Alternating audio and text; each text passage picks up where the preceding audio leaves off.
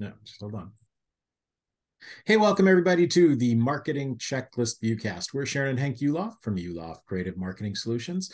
When you're looking to solve your marketing, sales, human resources, and other challenges, we are the small business. Damn it. That's where I blow it 9 times. Okay. Oh, is this we're starting all from the very beginning, or? Yes. Okay. I'll get back to it. We told you. We don't Yeah, edit. you told you're going to skip over something. Yeah. No, No, Anyway, what I we ready. do Start. not edit. That's good. Roger, what I said is the first time I had to skip over some questions because you went long. So if you Yeah. shorten it up this time, we can go in order. All right. Hey, can you move your camera down just a little bit? More Roger, less bookcase. Yeah. That's better. A little more. And I can back up a little bit. Or There we go. Much better. Mhm. Good. Yeah, much better. All right. Hey, welcome everybody to the Marketing Checklist Viewcast. We're Sharon and Hank Yuloff from Yuloff Creative Marketing Solutions. When you're looking to solve your marketing, sales, human resources challenges, we are the small business coaches that you call. On this viewcast, you will meet and learn from successful entrepreneurs who are out there making it happen right now. Yep, here's how it works. We have pre-sent several questions and received basic answers from our guests. So we're able to share with you the very best information. And here's the kicker. The interview will be just 7 minutes, 21 seconds long. Because that's our wedding anniversary. That's it, July 21st. All right, let's get started. Sharon, would you introduce our guest, who's a friend of ours? We really like him a lot. Absolutely. Our guest today is RogerCarllson from SaveTheWorldBeforeBreakfast.com. One of the very best book titles I have ever seen. That's awesome. It'll be in the show notes in case you didn't write that down. All right, Roger, keeping in mind that we only have a 3-story building, what is your elevator story? Good day. My story is 3 things that I can do: help people relax and not worry so much about the end of the world.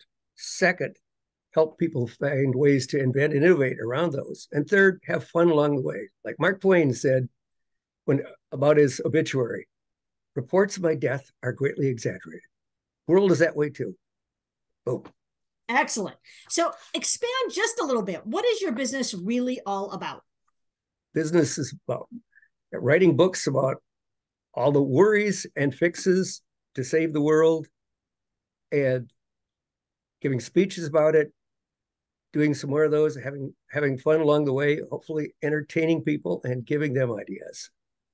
So why should our listeners flock to you? I can supply hope and help. There's been problems throughout the millennia of people would get in trouble, they'd run out of stuff, nasty neighbors would come harassing them, and they invented ways to get around it. That's why we're still here. And I can tell them about it, and then they can do the rest. Okay. So what tips could you give to our listeners? First, don't panic about predicted ends of the world. Second, look to find ways to innovate, just like Henry Ford got us places faster. Farmers learned how to get us a lot more food. Okay. What is an amusing job title for you? I would say a reality medic. People have got these scare stories, and when you look at it, maybe it's not going to be quite so bad. And second, there are ways usually to fix it. Cool. What are the most common questions that you get about your business? Most common is, well, what if you're wrong and global warming is real?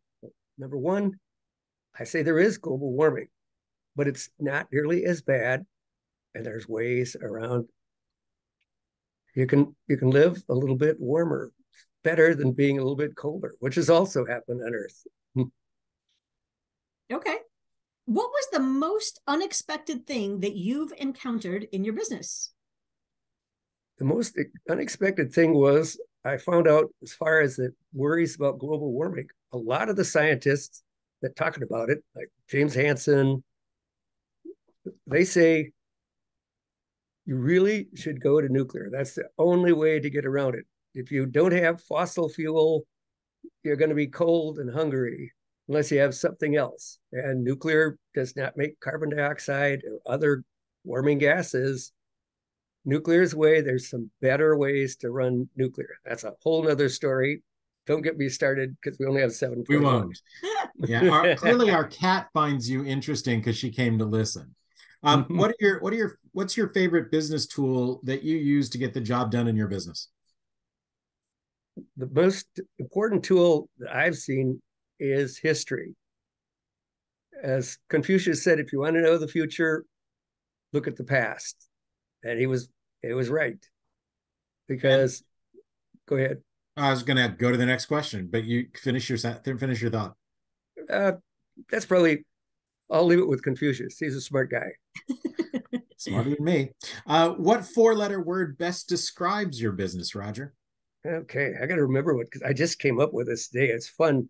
Fire. Put some fire in your belly. With F, free yourself from bogus stories. I, innovate to get around them. R, remain calm when searching for solutions. And E, employ free enterprise. As they said in the communes in the Soviet Union, it's 5 o'clock. There's a big hailstorm coming. But it's 5 o'clock. I'm going home for supper. The entrepreneurs, they're going to work till they get the job done. Yeah. What about your business makes you the most happy? The most fun thing about the business for me is I can find people that have had ideas that were great, and sometimes they won, sometimes they didn't, and sometimes those ones that didn't work at the time will work again. So it's a little bit of a detective story, and it's just inspiring how many of these people work so hard, sometimes won, often lost, especially among the entrepreneurs. You hear about the guys that won and gals. But anyway, the entrepreneurs kept the world going, and will do so in the future. Excellent. What did you learn in nursery school that helps you the most in your business? In nursery school, the lesson I remember the most was that each day we wrote a new letter of our name. We learned 1 letter per day. And kept working at it. Next day, we would do 1 and 2 letters, R-O. Third letter day, R-O-G, and so on. And eventually, we could write our names. So keep working at it, and then you'll get things done. Yeah, you and I were done pretty quickly, but Alexandra had a much longer time of it. What's the number 1 fantasy lead you could receive from being here? Who could be watching that you want to reach out to you? I would think somebody that wants to sell their solar panels, and it's hard to find places, and it's hard to get permission to have solar panels.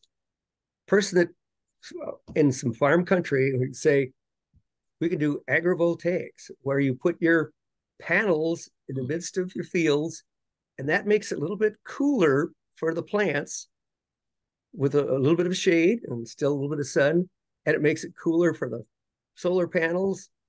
So that helps. And then, so when people complain about not in my backyard, they say, this is for farms. This is for your food. You've got to let us do it if you're worried about us running out of food with global warming. So come on. I think we should figure out a way to make all of our driveways out of solar panels. People have tried that. It didn't quite work. However, it because driveway is flat, panels have to be at a curve. However, that's suggested in California. We have all these canals. Exactly. For water.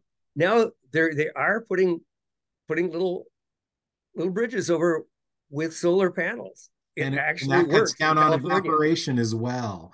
Mm-hmm. All right. How did you know that saving the world was going to be your calling?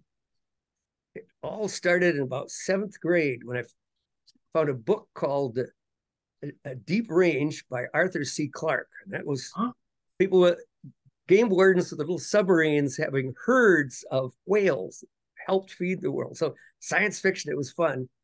So then there was another book by the same author, Profiles of the Future. That was Arthur C. Clarke, by the way. You heard about him in 2001 Space Odyssey. Well, instead of being a blast 'em up sci-fi, Profiles of the Future said, well, how are we going to get food? And it was some nice, easy to understand things about, well, we can grow better.